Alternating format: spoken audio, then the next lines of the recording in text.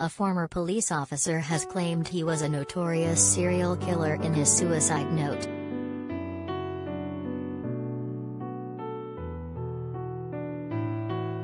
The body of the 59-year-old man, named by French media as François V, was found in the town of Grau-du-Roi near Montpellier on Wednesday.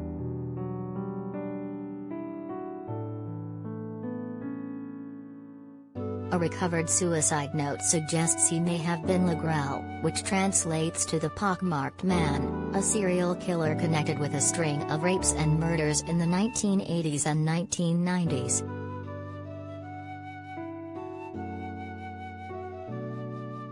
One of the victims was 11-year-old Cécile Bloch, who was reported missing by her mother when she failed to return home for lunch on May 5, 1986.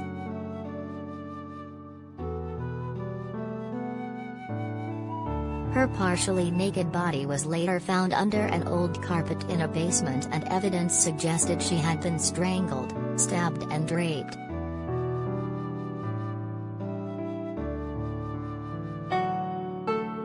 Le Grêlé was also linked to the deaths of Gilles Politi, 38, Irmgard Mola, 20, and Corinne Leroy, 19.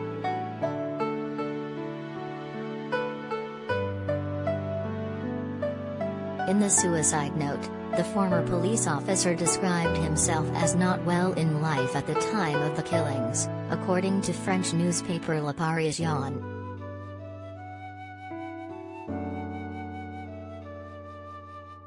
He claimed he had got himself together since then.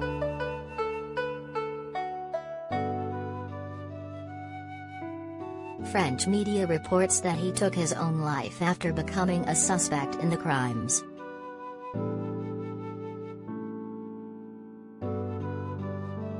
According to Le Parisien, authorities had ordered him to appear before a magistrate, but he failed to comply.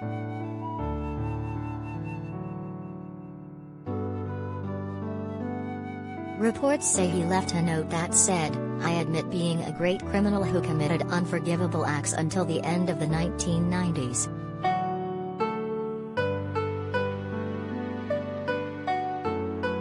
A DNA test is now being carried out on his body," reports say.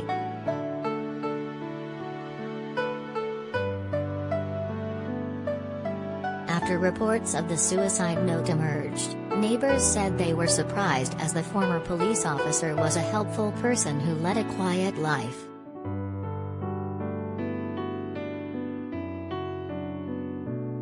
One said, "François was a solid fellow, very tall. He was very helpful. And he regularly came to help out my wife Teresa's computers."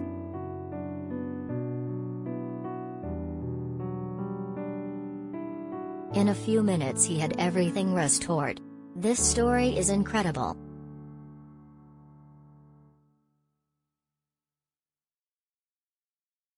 Read more.